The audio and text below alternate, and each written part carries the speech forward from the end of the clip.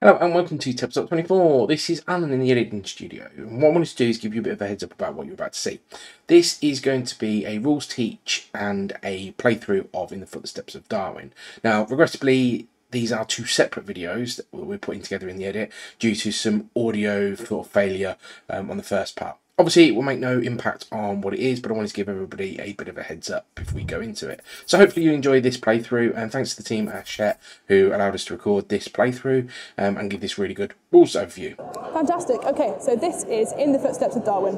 In this game, we're going to be helping Darwin to complete his latest book on the origin of species by drafting tiles from the central board into your board, which is a book. So the way you do this is you choose a tile from the row or the column that your boat is in at the time. So the first player will get a choice from this column. If you choose this tile, the boat will move one step, this one will move 2 steps, this one will move 3 steps. It is the distance away from the boat that the tile is, which determines how far the boat moves. So if you took this one, the boat would move 1, 2, 3. The next player would have a choice from this row here. You'll notice that on every tile, it has a colour and a symbol. That tells you where in your board you have to play this tile. So this is a red mammal, which means it goes into this space on your board with the matching symbol. You'll also notice that every tile has something in the bottom corner that is going to tell you how it will score points. So tiles with a symbol like this are going to score you just points at the end of the game. These two go together. So when you get a compass, you take a token and put it on the bottom of your board. And then at the end of the game, you will do the number of compasses you have times by the number of scrolls visible on your board. There is also another symbol which looks like this. When you get one of those, you get to take another one of these character tokens. You can have a maximum of 2. And they are used in 2 different ways. The first thing you can do with one of these is you can spend it to move the boat 1 step forward or back from where it's ended up. So if I... Before you take the tile? Exactly. So if I've landed in this row and I decide that I really want the panda, I can spend my character to move the boat 1 step and have access to this panda. And you cannot get a third and swap it out, you'd have to spend it before? No, you'd have to spend it before. The other thing you can do is you can spend one of these tokens to refresh a row. So if you don't like any of these tiles, you can spend one, take all 3 of these off the board, put them at the bottom of one of these stacks, and then refill with 3 new creatures.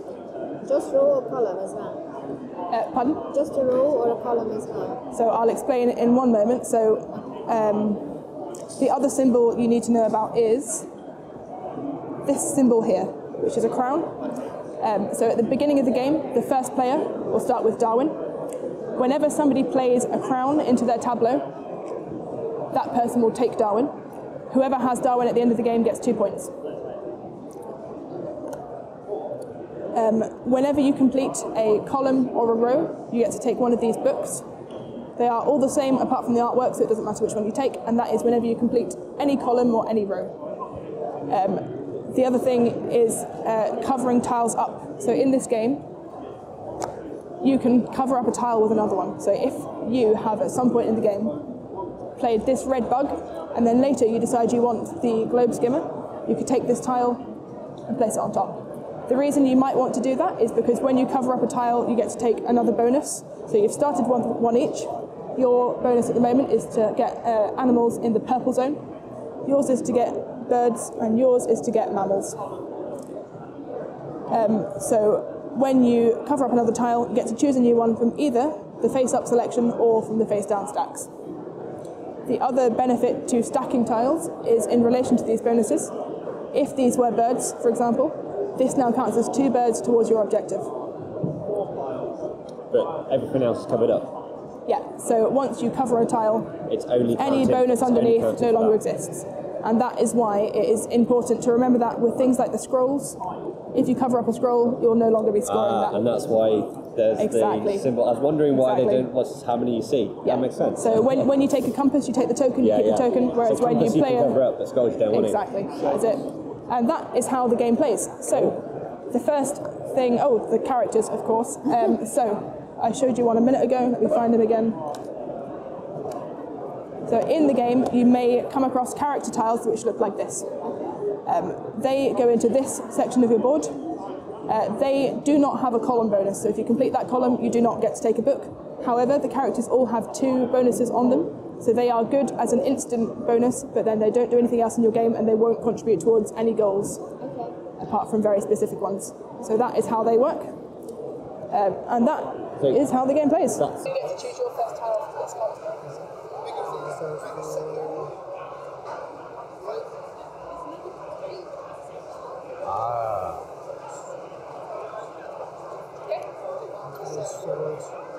Two. 2 spaces. And a new one goes on? That's it. Now you get the choice from this room. So we shouldn't need these ones when we go. Oh, I see. We'll just use these ones. So I'm going to take a kangaroo and put it there so I get a compass. It's a blue one. Oh, sorry. Yes. Compass. That is correct. And you take Darwin. And I take Darwin. And that goes there. You took it from there, so it moves 1 step forward. Okay. To you. Okay. So I'll go for.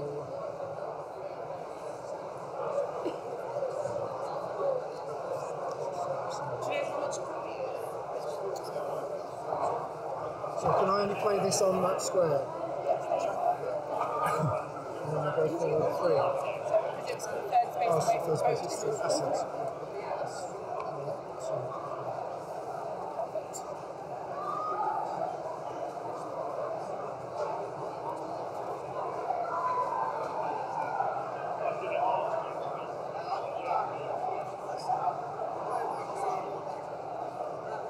So I take the insect, moves forward 1, and I get a. That's it. Perfect.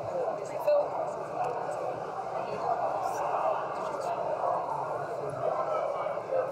Book.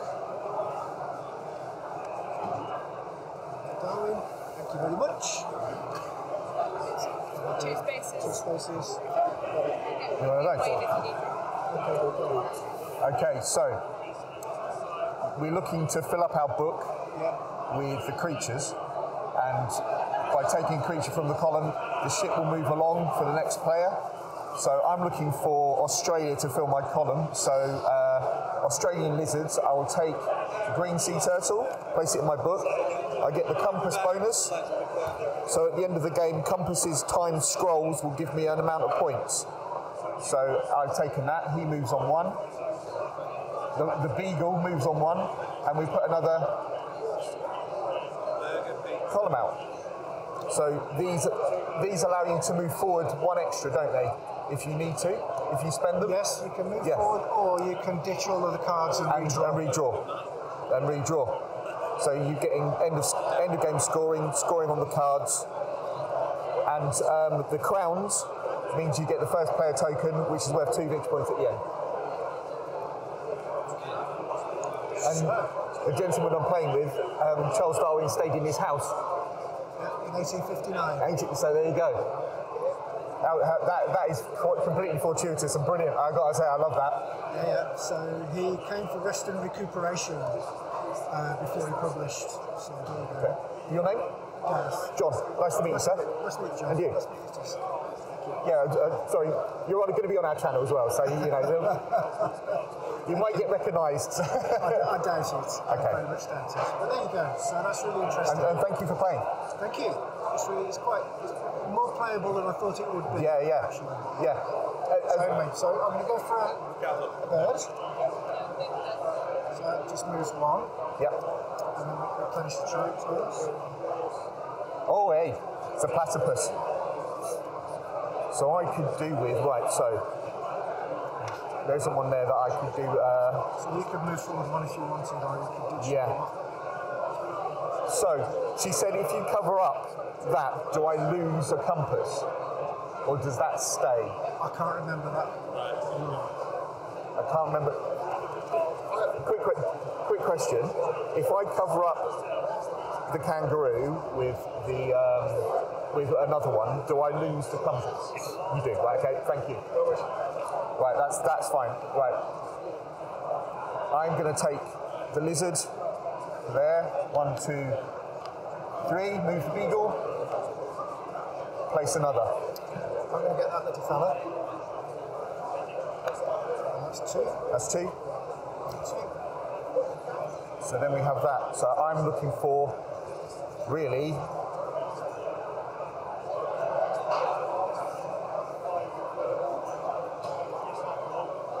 I'm going to take that for 3. 2, 3.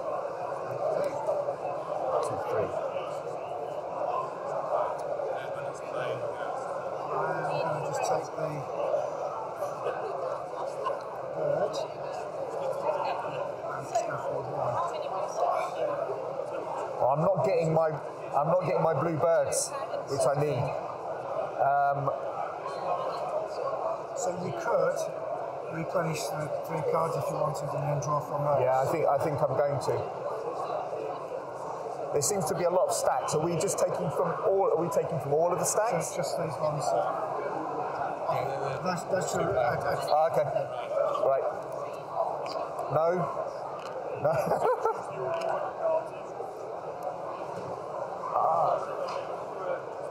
Take him. I really want to do them all again. No, I'm going to take. Move forward 1. I'll take from that row possibly. I'm going to take the yellow lizard because I get another person back, Okay. and he moves on 2 and replenish. I've got that scroll there. What does the scroll do? So that's compasses times scrolls. So I should have got compass. Yep. So yeah, compasses give you compasses. Scrolls just is just the multiplier. Alright, okay, so I'll leave that. So I'll go 4. Yeah, just question. When you get a scroll, do you pick one of these up? No. Is that you when get you? one of these when you publish a thing? So if you fully research a continent or a species, Perfect. i.e. make Thank a you. roll column, you get that. Thank you. The scrolls you get end-game scoring for the compasses. Lovely. Right. Okay, that makes more sense. I'm not filling up my columns very well at all here. I'm going to go through the yellow giraffe. Put that there. Move it 3. Blue lizard. And I've already got 2 people, but 2 points. So I should have 3 compasses. I'm going to go 1 person forward and take a lizard, and I've got continents. Oh wow! So I think you get one of these. How many? So that's 2, isn't it? 1, 2. So yellow bird for 1. I grab Darwin. That goes out. There we go. Okay, fine. So I'm going to go for the red bird. Okay. Now I go for 1, 2. Ah, that's what you need. that's exactly what I needed. So I'm taking that for the 2 points. Move it on 2, and I'll grab one of those. Finish that. That's exactly what I need for that one. Oh wow! That's 2 and 2. I've got compass. And I'll get some more of those.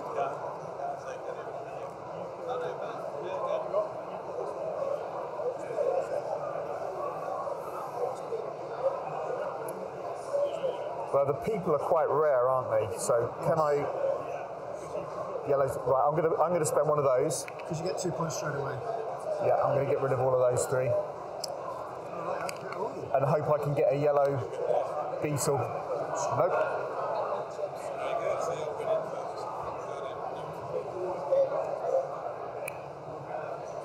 Yellow's been very infrequent. Yeah. I think I'm gonna go for that one.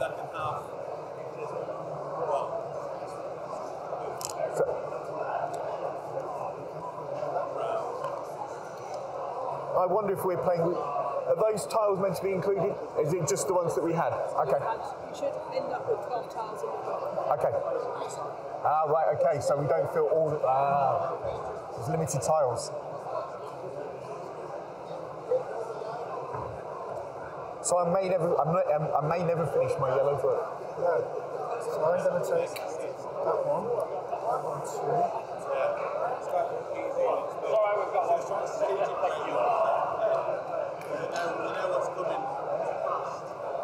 So I'm going to take him. Did you play that now? It's 2 points.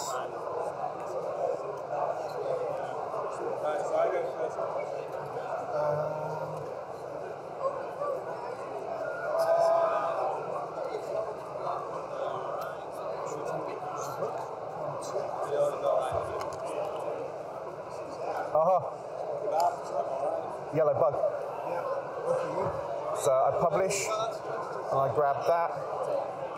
It goes on one. So, do we keep playing to all of us? We should have 8. I've got 12. I think that's the end of the game, is it not? Yeah. Have you got 12? You got 9? You got 12? 12, not sorry. Tiles. So. 5, 6, 7, 8, 9, 10, 11, 12. Okay, right. Okay, final scoring then. So, first of all, compasses times scrolls. So the first thing is points in the corner. So Okay. Okay. So I've got 3, 5, 6, 7. Points in the corner. Points, okay, so there's 1, 3, 5, 6, 7, 9, 11. Okay. I make yours 15. Oh, wow. I missed your fire ant. Oh, right, okay, missed that. Okay. Compasses times scrolls. I've got 1 compass, 1 scroll.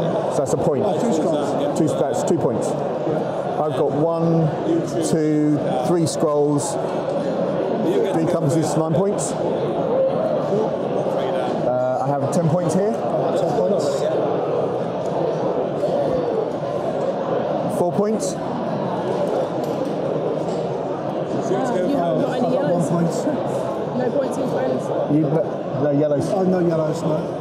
Although I think you should have another bonus because you've stacked a tile. So do you want to just pick up the red one retroactively? Yeah. Okay. Gets that 4 points. Yeah, fine. People. So that's just if you have Darwin. I have Darwin, so I get 2. And now you add it all up. Right, here we go. On camera maths. Here we go. 32. 15, 17, 27. 34. I think. That's a 4. yeah, 25. I was 30, so 29 then. Good game. Oh, Thank you. John. No, thank you. Thank you for playing.